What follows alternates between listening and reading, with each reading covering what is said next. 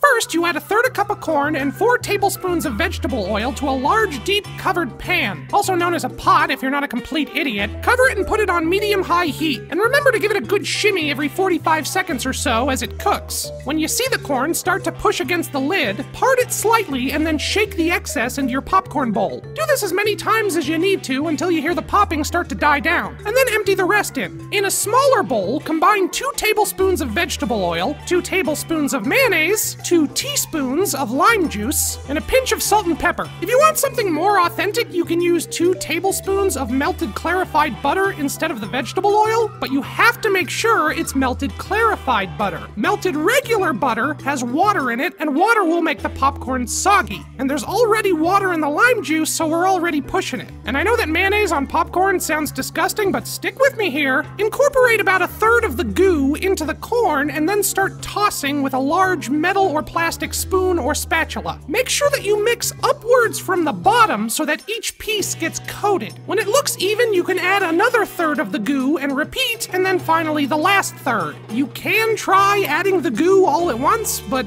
I wouldn't. Now that the corn is coated in the wet mix, we can add the dry mix. Add a third a cup of dusted cotija cheese. If you can't find cotija cheese, dusted Parmesan also works. Once that's tossed, add 1 teaspoon of chili powder, the most important part, and toss it again, and then